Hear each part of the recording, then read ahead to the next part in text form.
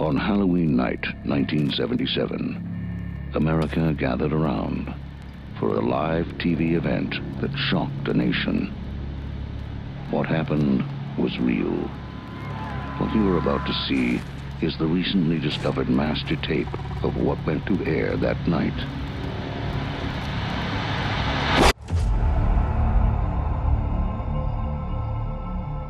Hey there, movie buffs, Peter here from Vinyl and Celluloid, and yeah, I'm testing out some new stuff, especially with more up-to-date reviews. I decided to start it with the latest horror title, Late Night with the Devil. I have to say, around this title I was very excited. I think that in the last couple of years we've really been treated to an impressive slate of horror movies. Most of them were very good, some were even great, others, especially those produced by the studio I love to hate, A24, not so much. Bullshit. Bullshit. Derivative. That I love. I absolutely love. I think 2024 is shaping up to be another great year, with plenty of promising titles. On my watch list, we have Maxine, the third entry in Ty West's horror homage saga, and I'm very curious about In a Violent Nature, the supposedly innovative ambient slasher that has the potential to make waves. One of the titles that was definitely on my radar and that kickstarted this year's horror cycle is the one covered in this episode, Late Night with the Devil. The movie premiered at this year's edition of South by Southwest and was immediately praised by critics. The promotional material, which included both a poster that is a dead ringer for a Kenny Nolan album and a personal endorsement by none other than Stephen King himself, were followed by an extremely effective trailer that ensured the movie was on everyone's radar. The title opened on Friday, 22nd of March in selected markets and scared audiences into decent business, generating over $2.8 million over the opening weekend and, eerily enough, generating $666,666 on Sunday, the 24th of March. A marketing ploy resulting from creative Hollywood accounting or just a weird coincidence? I'll let you be the judge of that. Find out from the inside if the books are cooked. Currently, the movie has a 97% rating on Rotten Tomatoes and a 3.6 average score on Letterboxd. But the question remains, is Late Night with the Devil that good? Advertised as a crossover between The Exorcist and Network, the movie follows Jack Delroy, played by David Dastmalchian, a late-night talk show host at the fictional fourth broadcaster UBC. For 6 years, between 1971 and 1977, Delroy has lived in the shadow of Mr. Late Night himself, real-life NBC Tonight Show host Johnny Carson. After a set of tragic life events and poor ratings leave the future of his show uncertain and pending cancellation a soon-to-be grim reality, Jack and the show's producer, Leo Fisk, played by Josh Quantard, conjure up an insane guest lineup for Halloween night, aiming to boost the show's ratings during Sweeps Week. Guests include potential charlatan psychic Christo, former magician turned skeptical Carmichael the Conjurer, and author and parapsychologist Dr. June Ross Mitchell, who has adopted and has been treating Lily, a child who is possessed by a demon. During the show's broadcast, strange events take place. The broadcast reaches its scariest zenith once the third guest, June, arrives with Lily, culminating with a real-life possession of Lily, which unleashes chaos unlike ever before seen on live television. Okay, let me start by saying that overall the movie fails to meet its potential, and I really don't get all the praise the movie has been getting. As a high-concept title with an interesting premise, the execution results in a really deflated production that tries to be too many things and falls short on multiple fronts. I think Late Night with the Devil contains the building blocks found in diverse genres such as found footage, demonic possessions, faux documentaries, I'm thinking of the likes of Ghostwatch, and social commentary-based horror entries like Jordan Peele's movies. But their lack of commitment results in a below-par entry, though one that's well-paced and even economical. After all, the movie's like 93 minutes. And speaking of time, after enduring roughly 2 minutes of studio logos in what can only remind us of that old Family Guy sketch, You can never figure out when the hell the studio logos end and the actual movie begins. All right, let's see what you got, Fox. Oh, I bet that's a sea monster. Oh, that's not the movie. That's... Yeah, I think I heard of them. The movie kicks into gears with a decent amount of exposition, courtesy of none other than cult icon Michael Ironside. And I think this is where things really go off the rails, right? The sequence just gives away too much, including the minor plot twist, and mind you that it's so minor that I'm even reluctant to use the term plot twist.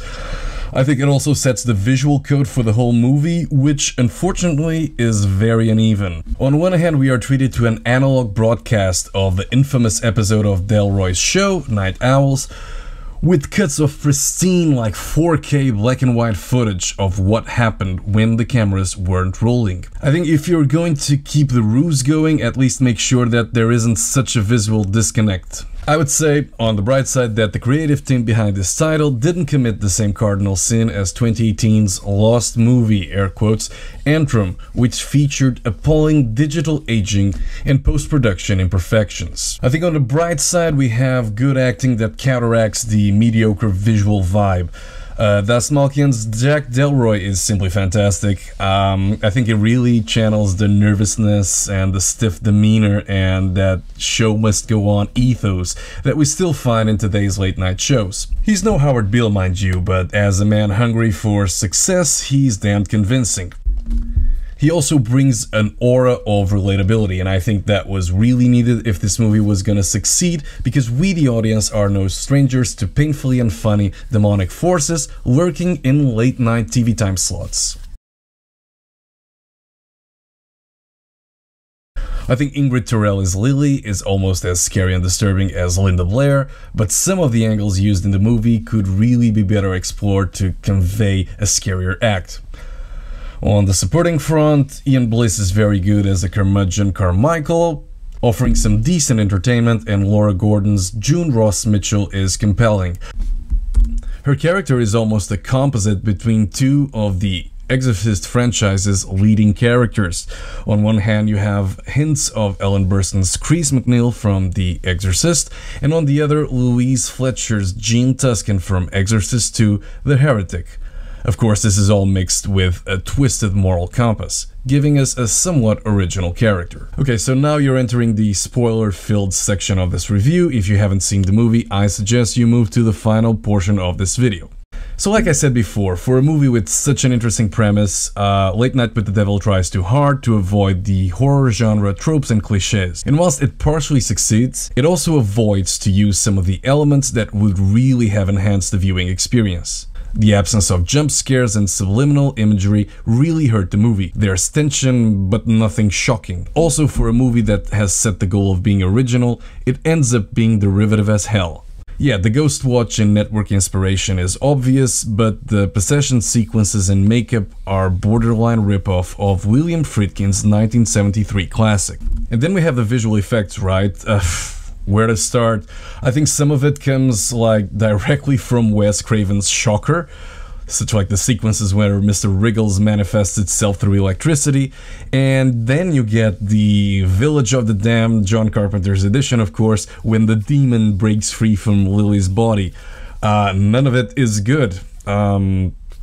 Also, you add to this everything I already mentioned about the splits between the actual broadcast and the behind-the-scenes sequences and the disconnect between the two visual tones, and you have a horror movie that doesn't honor the greatness of the visual medium. Now, I have absolutely no issues with the use of AI to create images that are on screen for just a few seconds. If anything, the fake-looking imagery shows how limited AI still is, and I think the outrage from the pearl-clutching zealots who probably use ChatGPT to understand how one uses a toothbrush is nothing short of ridiculous. And it's funny how this movie is really dividing audiences. On one hand, you have people who praise this as a glorious horror movie, which it clearly isn't. I would really like to know what kind of movie they watched, because how can you praise the visuals on something so mediocre? And on the other hand, you have people who are rejecting the movie without even seeing a single frame because it uses AI. It's just funny. I think both groups are wrong. You certainly should watch the movie. Don't have high expectations, but yeah, you shouldn't just trash something just because there's a minor usage of AI. But yeah, the unspecial effects present throughout the movie don't hold a candle to the terrible third act and ending. I mean, wow. where to start. In a sequence that's reminiscent of 1976 Carrie, we see three key characters being offed in the least dramatic way possible. If De Palma was able to deliver an iconic climax with mid-1970s technology and effects, Colin Kearns and Cameron Kearns had the duty, the obligation, to simply do better. Also, the final reveal where Jack, who was part of this secret society, is shown to unwillingly trade his wife's life for success is already spelled out in the opening narration.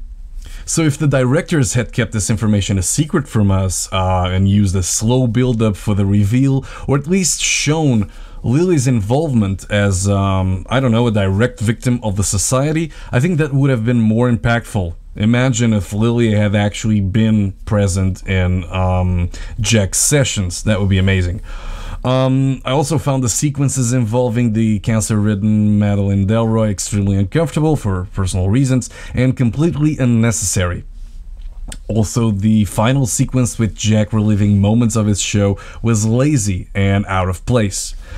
Now, I'm no screenwriter, but I've seen plenty of movies, and that qualifies me to pitch a better ending, so here it goes. I think a better ending would have actually found Jack finally being #1 in the ratings and a hero for defeating the devil, or a demon. I think then he would have been approached to take on Johnny Carson's role on The Tonight Show, an offer that would require an additional unnamed sacrifice. Jack would stare at the contract, holding a pen, and the camera would cut to black, leaving the audience wondering if Jack hadn't learned his lesson and if there was nothing he would not sacrifice for personal success. As I told you, I really wanted to like this movie. I had high hopes, and since I watched the trailer for the first time, I was really excited and yeah, thought this would be a future classic in the making. Also, the fact that I really enjoyed The Exorcist and Network is my favorite movie. I thought finally a great horror movie that brings both together. That said, I just couldn't like the movie. Putting it simply, Late Night with the Devil is just a case of Much Ado About Nothing. It's an okay movie that cannot live up to the hype, largely due to the execution. I think after the initial unjustified praise, the movie will only be remembered because of its minor AI controversy. It may last only 93 minutes, but it took me only 2 minutes to forget about most of what I saw.